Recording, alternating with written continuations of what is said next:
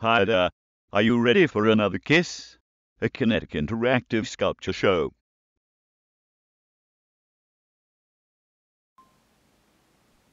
Welcome! This video is to showcase some of my sculptures that are being offered as rewards for a Kickstarter project I'm working on. The first sculpture I wanted to show is the nice rose sculpture here. This sculpture turned out very nice. It's sculpted out of brass, copper, and steel. And I have my logo down here at the base, and it's actually suspended by this ring, and that's the CH for Clay Hoffman right there. I get that centered. There we are. Next sculpture I want to show you here is this piece. This is my sculpture titled, I Captured My Muse.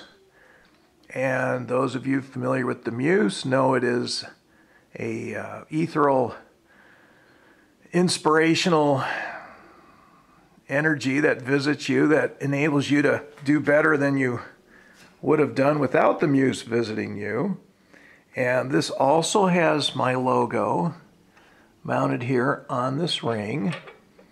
And then it has a stereo speaker as its base. So we got a repurposed, upcycled piece of metal there. And then the Muse itself is sculpted out of brass with some copper. And it has a ball bearing on the base here, which allows it to come off.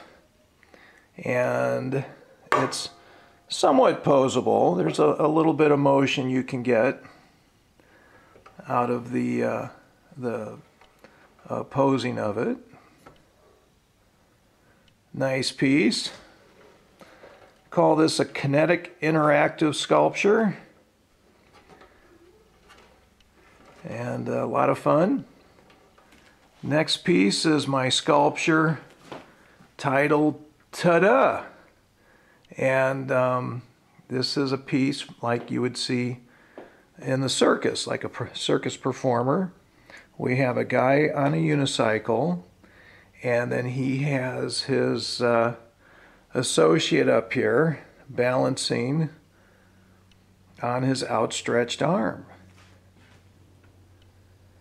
And this is another fun hands-on interactive kinetic sculpture.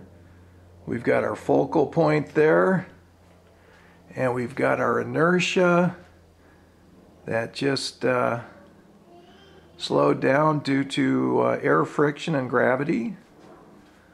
And down here at the base we also have a rotating base, so it kind of looks like he's riding his unicycle in a circle. And as you do that, the kinetic element will spin along with it.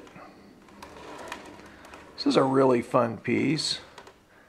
A lot of these sculptures have been with me to my classes where I work with students, and I talk about found objects and kinetic art, and it's a lot of fun.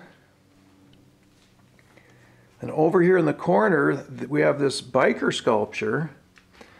This little guy is hot off my welding table. Matter of fact, he's not even completely done yet. I need to put my logo on it, and I think it's going to go right back here on the back of the bike below the seat. And this guy